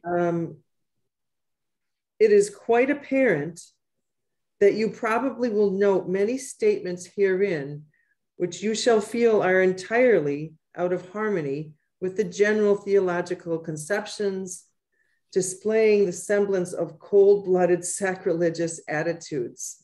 Okay, hold it just a minute. So in other words, you know, like I was saying, my church said I had to, you know, to be saved, I had to be water baptized. But in this school, by this divine vision and revelation, we found out that Yahshua fulfilled water baptism. He did it for us. We don't have to do that, you know? So that's like, it would appear to be sacrilegious because we say, you don't have to be water baptized. You're baptized in the Holy Spirit now. And the church says, well, you got to eat the Lord's Supper. Well, Yahshua fulfilled the Lord's Supper, which is really the Passover memorial. He fulfilled that and brought it to an end. So now we're eating spiritually and psychologically now. So since we say you're not baptized physically, but you're baptized in the Holy Spirit, you're not eating the Lord's Supper no more physically, so, but you're eating, you know, of Yahshua the Messiah spiritually, so by knowledge and understanding. You know what I'm saying? So he said it may seem sacrilegious to a person, you know, read on. This is not true. But this is just not true. It's just that we have the unadulterated truth straight from heaven, straight from Yahweh himself by this divine vision and revelation. Okay, read. Nevertheless, we must, for our own eternal welfare, regardless of our present so-called church affiliation, keep an open mind to proven facts. Keep an open mind to proven facts. And that's what's so beautiful about this school. We're not told to believe something just because somebody says it. I mean, the founder said, I have divine vision and revelation. He said, make me prove it until you are satisfied. So now if it's not proven to your satisfaction, then you don't have to believe it. That's your divine spiritual right. Read on. Keep an open mind to proven facts, which Satan, the adversary, who was created to oppose the truth, is always present to influence us in the wrong direction. Okay, so we're gonna hold on to proven facts. And it says in the scriptures, in the mouth of 2 or 3 witnesses shall the matter be established. So that's why Yahshua, who is the teacher in this school, he gets a witness in the law, he gets a witness in the prophets, and then you see how Yahshua fulfilled it. Then you see how he ushered it into spiritual reality where we are today. So that's in the mouth of 2 or 3 witnesses. We're not asked to believe it just because somebody, you know, rolled it across their lips. You got to have proof and evidence. Okay, so read that one sentence again, that last part. Nevertheless, we must, for our own eternal welfare, regardless of our present so-called church affiliation, keep an open mind to proven facts, which Satan, the adversary, who was created to oppose the truth, is always present to influence us in the wrong direction. Yes, so we have to hold on to proven facts and don't let the devil, you know, deceive us, you know, to try to make us within ourselves make little of it. If you got proof and you got evidence, you know, not just in the scriptures, but also in the creation, you can hold on to that. You see what I'm saying? And so the devil, but he's always present. And that's something to come to a realization of, that the devil is always present to try to influence us in the wrong direction. You see, but that's why we keep looking unto Yahshua, you know, who is the author and finisher of our faith. And read on. Did it ever occur to you that we remain ignorant of attested truth and scientifically proven facts? Most particularly because we fail to make a personal, detailed investigation of important matters? Okay, I'm sorry. So he says that we remain ignorant of attested truth and scientifically proven facts because we fail to make a personal, detailed investigation. So you see how the scripture lesson says, study to show thyself approved. You understand what I mean? And here it is, the founder in agreement with that. I want to say recommendation, but it might be a better word of that. I'm gonna say recommendation in the scripture. That's the Holy Spirit speaking through the Apostle Paul by study to show thyself approved. You understand what I'm saying? Here he is, say we remain ignorant of attested truth and scientifically proven facts because we fail to make a personal, detailed investigation of these things. And so we don't want to make that mistake. We want to check these things out and know for ourselves. You get what I'm saying? Okay, so we don't want to fail to investigate these things for ourselves and prove it to ourselves. You understand what I mean? Okay, read on. This failure to investigate positively retards the progress of our understanding and knowledge in every vocation and phase of life, both physical and spiritual. So this failure to personally do a detailed investigation, it absolutely retards the progress of our knowledge. And the root word of knowledge is know. And eternal life, we just read John 17:3, is to know our Heavenly Father, Yahweh Elohim, through Yahshua the Messiah. So you see, if we don't investigate, it absolutely retards the progress of our knowledge. And what else? The progress of our understanding and knowledge in every vocation and phase of life, both physical and spiritual. It says in every vocation and phase of life, both physical and spiritual. So see, that's why by this divine vision and revelation, we teach Romans 1:19 and 20. It takes the natural to understand the spiritual. You get what I'm saying? So this organization is the only organization that ties together spiritual things, spiritual knowledge and understanding, you understand, with science. It ties it together because Yahweh, our Elohim, he is the creator of the angelic, which means spiritual, and the physical creation. So if he created the invisible and the physical things that we could see, which is science, if you will, then it has to correlate one with the other. You get what I'm saying? Read on. Sometimes stopping and thinking for a moment over the essential things of life eliminates many regretted years of poverty, sickness, humiliation, embarrassment, sometimes death and destruction. Oh my goodness. So he says, just stopping and thinking intelligently, we can avoid many regretted years of poverty, sickness, and what that takes me to, I just saw it on the news tonight, that this one family, it was the lady's husband, and she was standing there with the mother-in-law. She's pleading on Channel 9 this evening about some special thing. They got him on a ventilator, but he needs this other thing they're using for COVID patients now. And all of them are being used and none of the hospitals have them available. But the point they want to make was, my husband made a mistake. You know what I'm saying? He didn't do what he needed to do to protect himself. So now he's struggling to survive. You know what I'm saying? So just thinking intelligently, maybe he could have avoided that. And their message was on the news, hey, do what you can to protect yourself. Get vaccinated, wear your mask, keep your distance. You understand? So just stopping and thinking intelligently on the essential things of life, both physical and spiritual, we can avoid many regretted years of poverty. We don't have to be poor.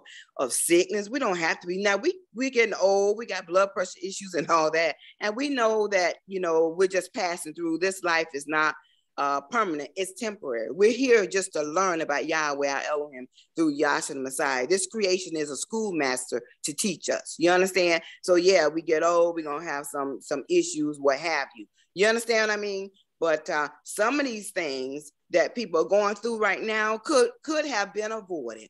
You understand, if they had just taken their medicine. I'm just using it like that. You know what I'm saying? So it says poverty, sickness, and what was after sickness? It was poverty, sickness, humiliation. You can avoid humiliation. What is that? Being embarrassed about something. Go ahead. Embarrassment. That's another one.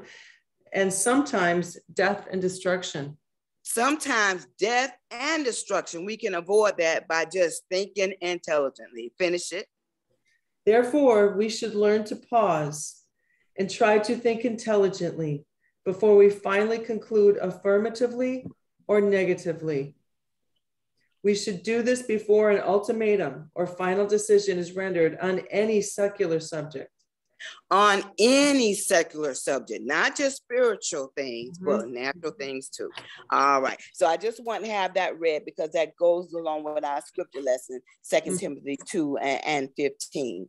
Okay. Study to show thyself approved. All right. So for a few minutes, what I want to do, I want to go into the creation, because the reason why I'm going this way, because when I was new in class, a young person being 18 years old or a senior in high school, seeing the gospel in the creation, that is what held me all these many years.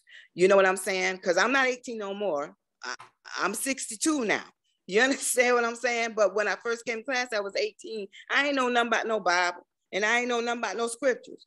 But when they went into the creation and showed me what was written in the Bible is manifesting the creation, I was able to hold on to that. And I was like, wow, this is awesome. And that's what I love so much about this teaching, because it ties together the spiritual things and the scientific things, you know, and they're in perfect agreement. I love that. So that's Romans 1:19 and 20, that we take the natural things to understand the spiritual things. Now, the previous speakers were talking about the gospel of Yahshua the Messiah. And I think one of them had it read that the gospel being written in 1 Corinthians 15, 1-4, it says that the gospel is the death, burial, resurrection of Yahshua the Messiah, again the third day, according to the scriptures, right? And we know we could go all through the Bible. As a matter of fact, she went down that elementary chart just a little bit and showed some of those principles. But let's go into the creation. This is what I love so much. Now, so the gospel is the death, burial, and resurrection of Yahshua Messiah, again the third day, according to the scriptures. So we're going to go examine ourselves and see if we can see the gospel, you know, in our lives. You know, and this is something you can hold on to, even when you may not quite understand the scriptures, or even your loved ones, co-workers, or friends, or whatever the case may be. You can't deny yourself. So if the gospel is death, burial, and resurrection of Yahshua Messiah, then when we examine ourselves, what do we do every single night? We have to go to bed, right? And did you know if you don't sleep, you will die? That's a proven fact. And that's the thing that's beautiful about science. They have a scientific theory, right? And what happens is they run a test over and over and over again. And when they get the same results at the end, several times, every time they do it, and the same results. Now it's not a theory. Now it's a proven fact. You understand what I mean? So now, so every single night, you got to go to bed. You got to go to sleep. And scientists say that sleep is the closest state to death. So when we go to sleep, we are testifying to the death of Yahshua the Messiah when we sleep. And we got to sleep. If we don't sleep, we'll die. Now you sleep, you're in a death state. Guess what? You're buried in the covers. That's a death and a burial. We're talking about the gospel of Yahshua the Messiah being manifest in our lives and in science. You get what I mean? But you expect to resurrect or wake up the next day, right? So you sleep, somebody come by to visit, say, well, Sheree is dead to the world, or she's dead asleep. And we use those terms lightly, we don't even know what we're saying. But we come to class and Yahweh, through his son, Yahshua Messiah, points it out to us. Because that's testifying to me dying on the cross. So that's why you got to say Sheree dead to the world. Or Sheree, you understand? So you sleep, you're in the death state. You don't hear nothing, you don't see nothing, you're not aware of anything. That's why they say that's the closest state to death is when you sleep.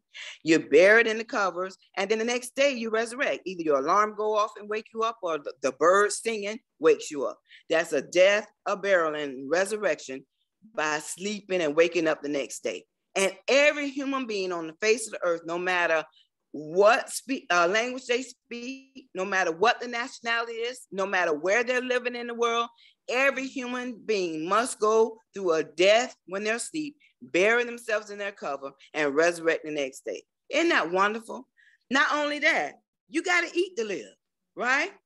So when you eat, you don't want to run around here and eat live chicken. You don't eat a live cow. No. You get it? Something had to die in order for you to eat. And you eat so that you can live from a physical standpoint. Something had to die. You get what I'm saying? Somebody say, I'm a vegetarian. Well, when you plucked up the carrot out the ground, you cut it off from its life source, it begins to die. You understand? Or those greens, or that cabbage, or whatever the case may be. That fruit you plucked off the tree, be it an apple, an orange, a pear, what have you. You get what I'm saying? So you pluck it from its life source, it begins to die. So that vegetable or that meat, whatever it is, it dies in order for you to live from a natural standpoint. That's a death. Then you prepare it and you eat it. It's buried in your body. That's a death and a burial. But the nutrients in that food resurrects throughout your body. The simple sugars, the carbohydrates, and what have you, resurrect throughout your body and give you life. So that cow died before you had that hamburger or that steak, or that chicken died before you could have KFC. You understand what I'm talking about? You see what I'm saying? You see? So it had to die, but you ate it. Now it's buried in you. That's a death and a burial. And the nutrients resurrect throughout your body, giving you life. We're talking about the gospel of Yahshua the Messiah, proving that he did die on that cross. He was buried in Joseph's new tomb, but he did resurrect again the third day, according to the scriptures. Then we go out into the creation and we look at the sun. Now the S-U-N son out here in the creation points to the S-O-N, son of Yahweh, who is Yahshua the Messiah. Every single night, that sun, it sets. And when it's setting, in principle, it's going into a death state. Then it's buried behind the horizon. But early in the morning, that sun resurrects right on time. You get what I'm saying? That's a death, that's a burial, and that's a resurrection. You get it? Then it ascends at noon. You understand what I'm saying? And then it repeats itself again. You understand? So that sun out there proves to us that Yahshua did die because it set and went to a death state. It was buried behind the horizon, just like Yahshua was buried in Joseph's new tomb. But the next day, it resurrects. You understand me? And gives this earth plane life. You see, and none of us could live without that sun from a natural standpoint. We got to have it. You get what I'm talking about? Then you take that, so that's a death, burial, and resurrection with the sun. So now we're going to take the seasons of the year. You can give me the green chart. The seasons of the year is preaching the gospel of Yahshua the Messiah. Every single year, the earth has to go down into a death. It's over there on the chart. It's right after the butterfly, and it's before the universe there. It's talking about the seasons of the year. So in the fall, the earth is going into a death state. The leaves fall off the tree. The grass becomes brown. Everything look like it's dead. You know what I'm saying? So in the fall, it goes into a death. In the winter time, it's buried, and you can see it very easily up north. The earth plane is buried in a sheet of ice and a blanket of snow. Don't it sound familiar? When you went to bed, then you bury yourself in sheets and blankets. Hello. You get what I'm saying? Yahweh don't miss. He make it just as simple as it could be. So the earth goes into a death state in the fall. It's buried in the snow and ice. And down here in the south, we get a lot of rain, you know, in the winter, which is a burial also. But then in the springtime, the sun warms Mother Earth, and the snow and ice melts away from the face of the earth.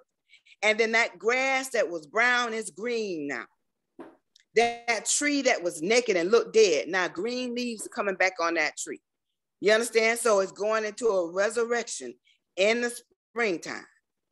And then in the summertime, it goes into a fruition, which correlates with the ascension of Yahshua the Messiah.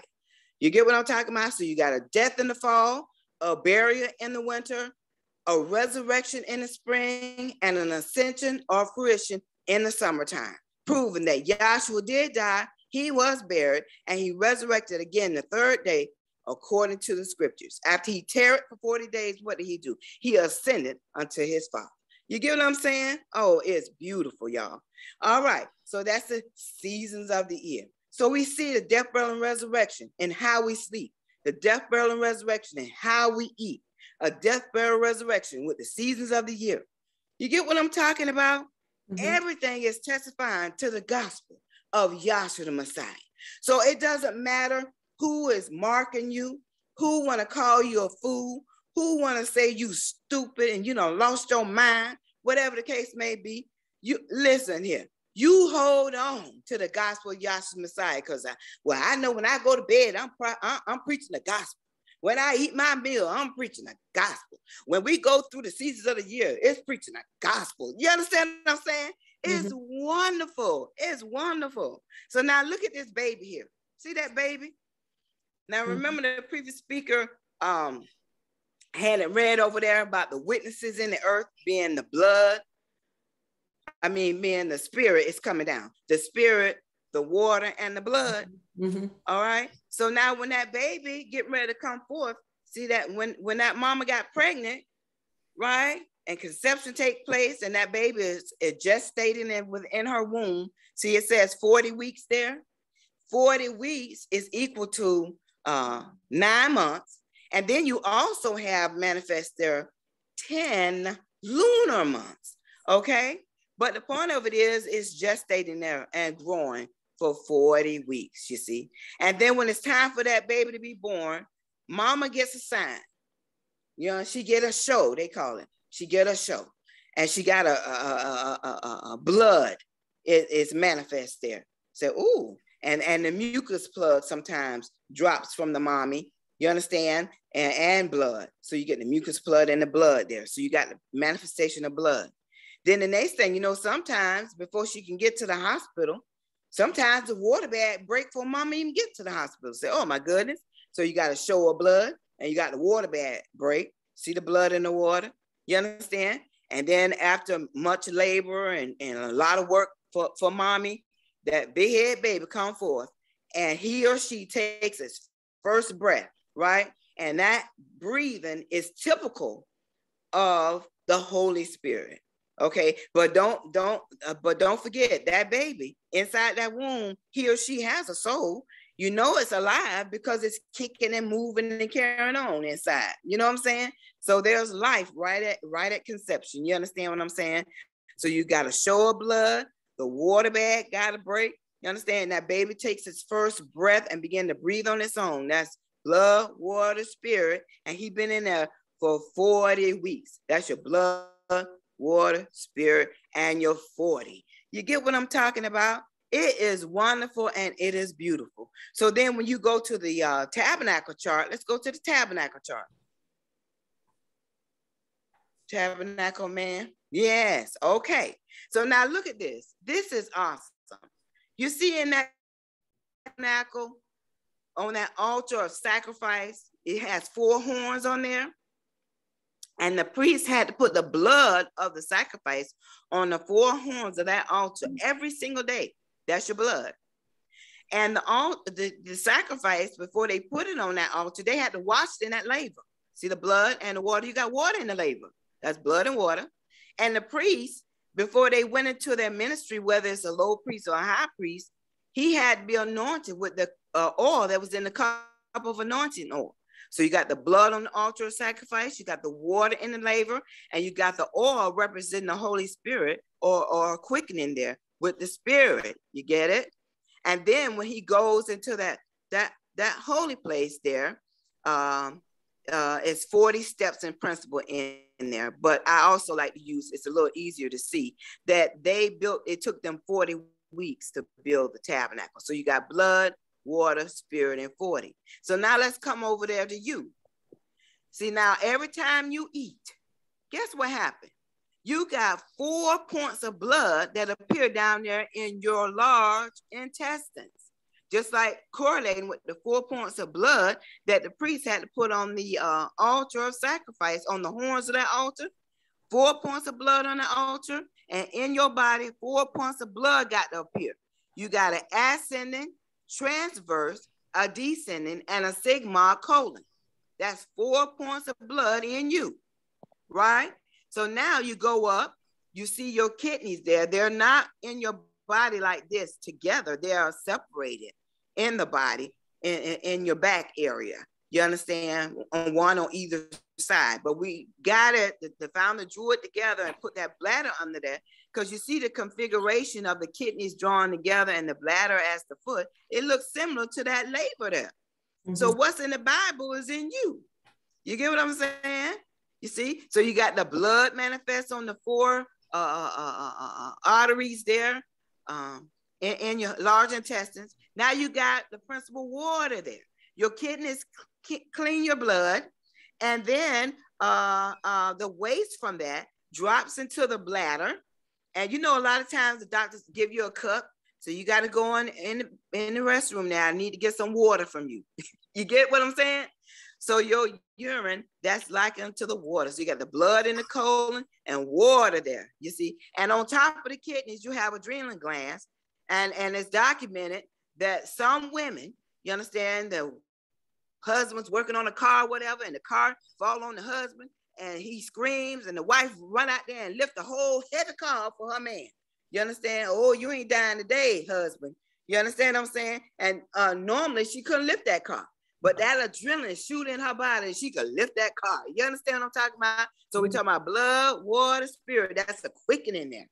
You get what I'm talking about? It's wonderful, you see. And then you took the blood, water, spirit, and 40. You got the 40, your guts, believe it or not, about 40 feet of gut in there. And then you also took 40 weeks to come forth. So that's blood, water, spirit, 40. Isn't that beautiful? So now you get into the holy place, and we're gonna wrap up here. You got the lampstand, the 7-branch lampstand, right? And it's giving light to the tabernacle. There can never be any darkness in the holy place of this tabernacle. There must be light in there at all times. So they will light that lampstand at 3 in the evening and snuffing out at 9 o'clock in the morning, because the sun is shining in there now. So you don't need the lampstand to be lit no more, but never no darkness in there. So now when you go to the physical body, you got the arch aorta. And there's 7 branches coming off that arch aorta in your body. Mm-hmm. 7-branch lampstand in the holy place of the tabernacle, and in your holy place, or in your chest, right? You got an arch aorta and 7 branches coming off there. And guess what's being pumped through there is oxygen. In other words, that blood got air in it. You know what I'm saying? So that's your pure blood. Now it got air in it. It's circulating throughout the body. It feeds the heart first, because the heart is constantly pumping that blood to nourish your body, to give it oxygen and to give it food. So it gets fed first, the air or the oxygen. There it is. That's the word. And then it pumps it throughout the rest of the body. So you see the arch aorta, and then the heart there. Now that heart, they call it the 4 chambers of the heart. And then in Gray's Anatomy, it says the tables of your heart. Now look in the holy place of the tabernacle. You see that table in the holy place of the tabernacle? And guess what's on it? There are 12 loaves of bread on that table. Guess what?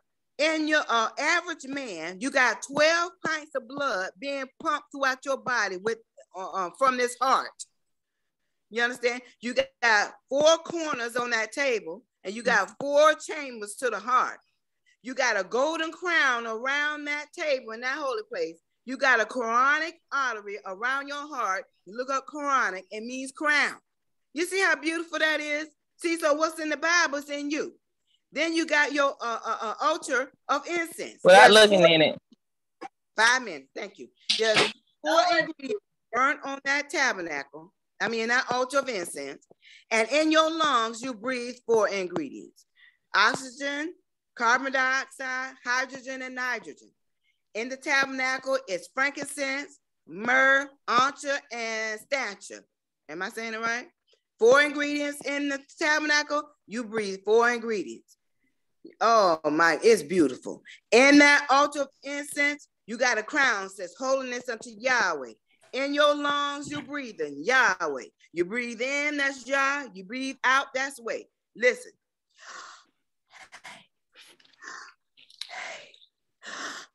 Your very breath of life is the name of Yahweh. You get what I'm saying? So now, in the last 5 minutes, that altar in the most holy place is the Ark of the Covenant, I mean.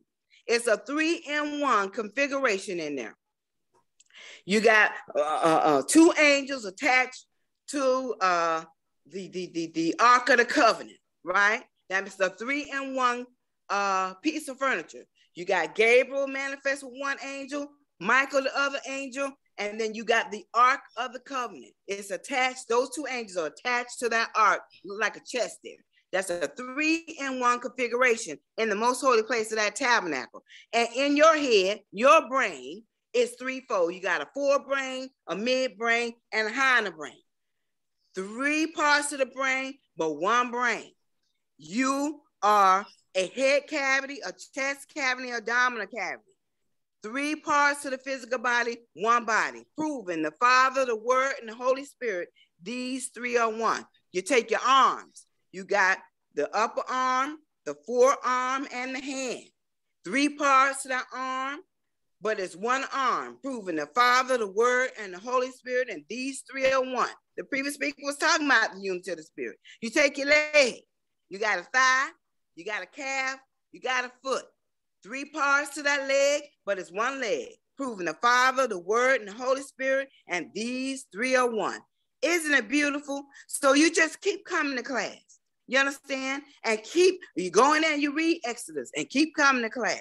And then the speakers are going to those things that we read about there. This tabernacle is back there in Exodus. You understand what I'm talking about?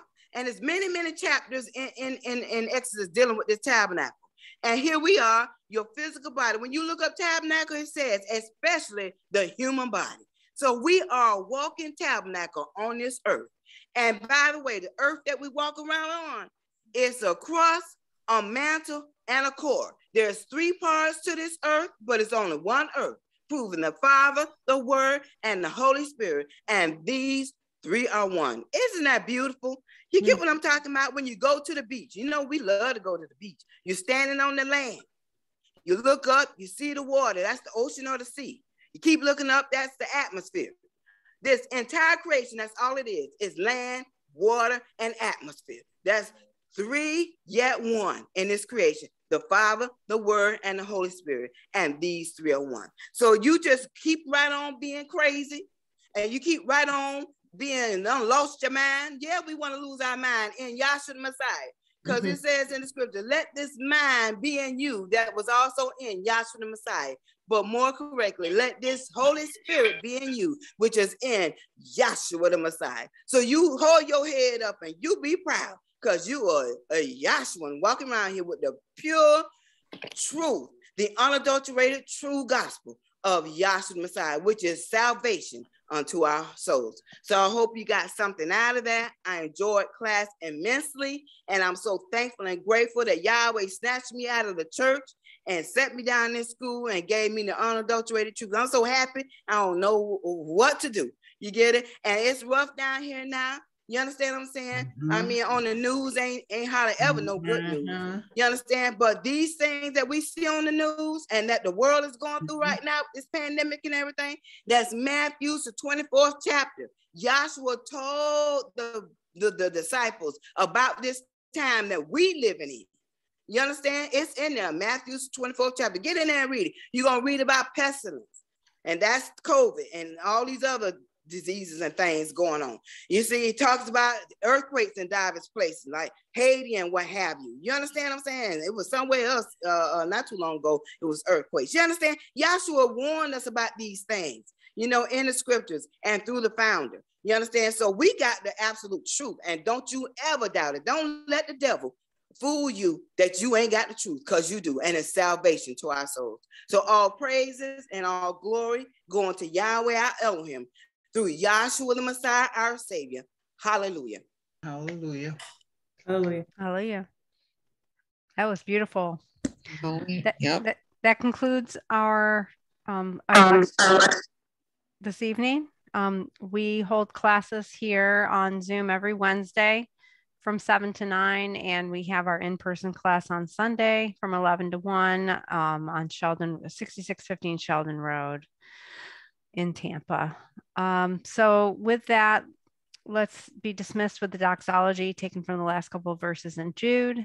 Now unto him that is able to keep you from falling and to present you faultless before the presence of his glory with exceeding joy.